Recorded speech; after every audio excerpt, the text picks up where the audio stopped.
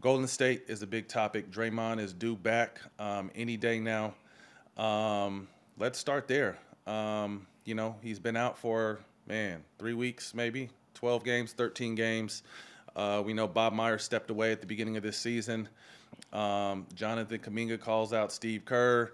There's just a lot of shit going on over there. What do you kind of make of all this first and foremost? Let's start with Draymond.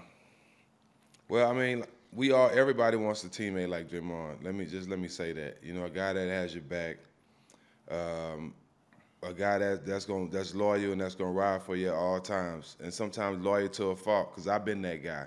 So I love that. I love that type of teammate where people say you're a problem, but they love when you're loyal at the same time. So I get Draymond, but at the same time, I think a lot of that comes from his lack of production, right? I mean, like if he was doing other things besides just like making a good pass here now and then, or actually getting into it with somebody, he really not doing nothing on the court. You know what I'm saying? He's not a great 3-point. This is not a diss to him. He's just not a great point shooter. This is the facts. He's not a great 3-point shooter. They're not dropping it to him to ISO him on it. So if he's not really just making an impact on defense or making good passes, he really not doing nothing in the game. So I think sometimes that comes from frustration of him not being able to affect the game the way he wants to, offensively or defensively. So I think that's what causes his frustration. But like I just said, Greg Popovich say all the time, the only way you're gonna win a championship is you have a guy like Draymond Green, like Steven Jackson, like Ron Artest. You need a guy like that to win the championship. But at the same time, I think me and Ron Artest were way better offensively than Draymond, way better offensively, and we did more on both ends of the court. And like I said, this is not a diss to him. I just think that sometimes he wants to impact the game in other ways, and he's just not able to. And he lashes out the wrong way. But I love him as a teammate. I take all his faults on my team because I know 9 out of 10 times we're gonna win with it. Yeah, I mean, it's just an interesting situation. Obviously their talks is this dynasty done? As the window shut? You're hearing all kinds of different things, but then also take it a step further with the Draymond situation. Like, we don't really ever know what's going on in people's personal life. You know Right. what I mean? I was on edge going through a divorce when I played for the Clippers, and Doc Rivers said some shit wrong to me, and I was ready to whoop his ass. You know what I mean? So you just never really know what people are going through. So when during this time, I was checking in with bro, and I don't want nothing, man. Just letting you know I love you. I'm here, checking in. Sometimes he responds, sometimes he doesn't. But I think you definitely have to wrap your arms around someone like him, because that same mentality has helped this team get 4 championships. You know what I mean? This team, as great as they were with Steph, and you add KD, Clay, they don't win. To me, in my personal opinion, with all due respect to the greatness, they don't win shit without Draymond, because I was in there. He's the heartbeat of No not only question. that team but that franchise overall. Another topic that kind of came to it, that That Draymond team is addressed. tissue without Draymond. Yeah, something that Draymond addressed yesterday when he came back and spoke on his show. Shout out to bro, he just got a new deal with the Volume. He spoke about Stephen A. Smith doubting. I don't even know. I don't know what the word is, but he was kind of critiquing Steph's leadership, and Draymond took a huge offense to that.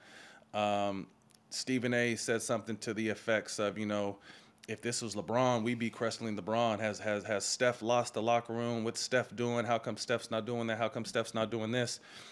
And I think it's wrong. And today, Stephen A. Smith tried to come back and say he didn't, but he insinuated that Steph didn't have the locker room. And I feel like, Jack, and we're the same type of players.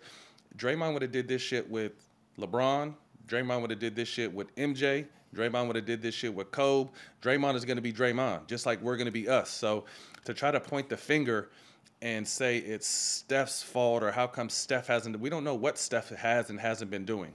Obviously, I know Dre and Steph have a lot of love for each other. They communicate often. And I like that Draymond called Stephen A. out, because you took a shot at Steph, and then you brought LeBron in the conversation when you didn't even need to. You know what I mean? So Yep. you're creating a narrative about, does Steph have the locker room or not? Is he a leader or not? And then trying to trump that with bringing LeBron into the situation. So I just love this new media, and guys are able to call the bullshit on the spot, not let it fester, not let the narrative of just the media live out there. Like, we have our platforms and we're able to talk too. So I was glad he called out Stephen A, because I think Stephen A was wrong. He didn't directly say that Steph is a bad leader, but you're insinuating that under LeBron's watch this shit wouldn't happen. And like I said, Dre is Dre. He's gonna be Dre no matter who is around. And I think pointing or blaming someone else or insinuating it's someone else's fault to keep him in line is wrong. Championship team or struggling team, Draymond gonna be the head of that locker room. That's just the personality we have. But I'm gonna touch on something else for people that never had experience or never played an NBA game. This is for you. I played for the San Antonio Spurs. Tim Duncan was our best player. He didn't have the locker room. David Robinson, Kevin Willis had the locker room. I played in Golden State. BD was our best player, but BD didn't have the locker room. Me and Matt had the locker room, and even Jay Rich. I played in Charlotte, where I was the best player. I didn't have the locker room. Gerald Wallace had the locker room. So I've been on different teams where it's never the best player have the locker room. It's always the guy that's the heart of the team, the guy that's willing to put his life on the line, the guy that walking how he talking. That's normally the guy that has the locker room. So for guys that's never been in the locker room, that's some news for you. The best player is never the person that has the locker room. Sometimes, but sometimes it isn't. Every situation is different, but I agree with you 1,000%. Sometimes it's not always the best player because sometimes the best player isn't a vocal guy, such as Steph. You know what I mean? That doesn't mean he don't have respect. He has respect, but like you said, it's other. Draymond has that locker room. And I think, obviously dating back to the pool punch, I think he lost that locker room. And he and I discussed it during the playoffs last year in Sacramento, where he felt like he couldn't really be himself because he had to earn everyone's respect back in the locker room to really be himself. So it's been ugly over there. I fuck with all those guys.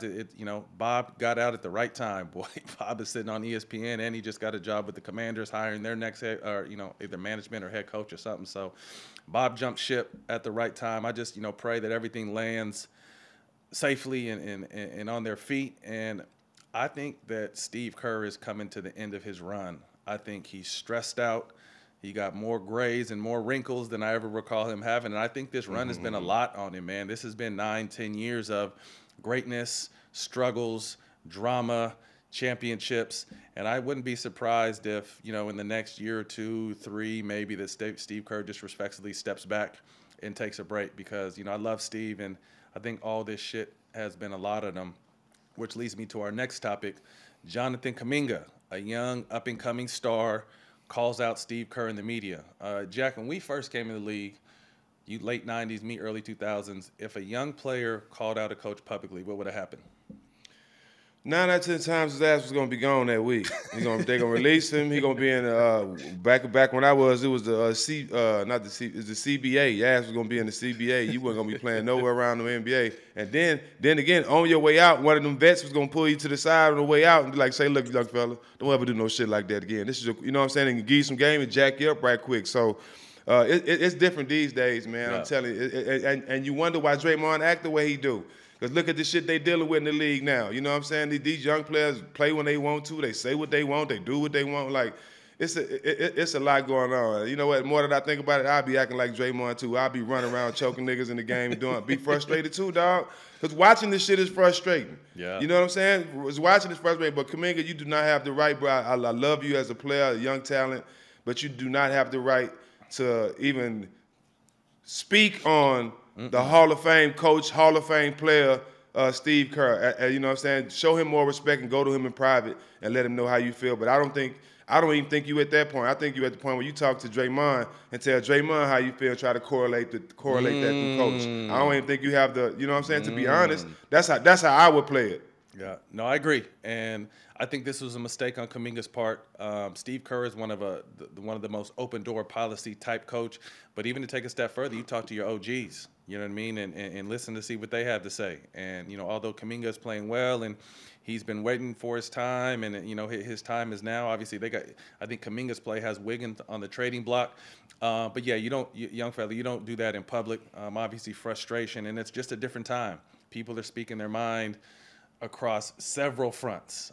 Sometimes it's right, but in this particular team sport, you got to go talk to either your coach or you talk to your star players, because you definitely don't throw that out there, especially with all the other bullshit swirling around the team now too. So he'll learn from it. Again, we both agree, tremendous talent. This kid is 6'10" and has it all. So I'm excited to see his growth.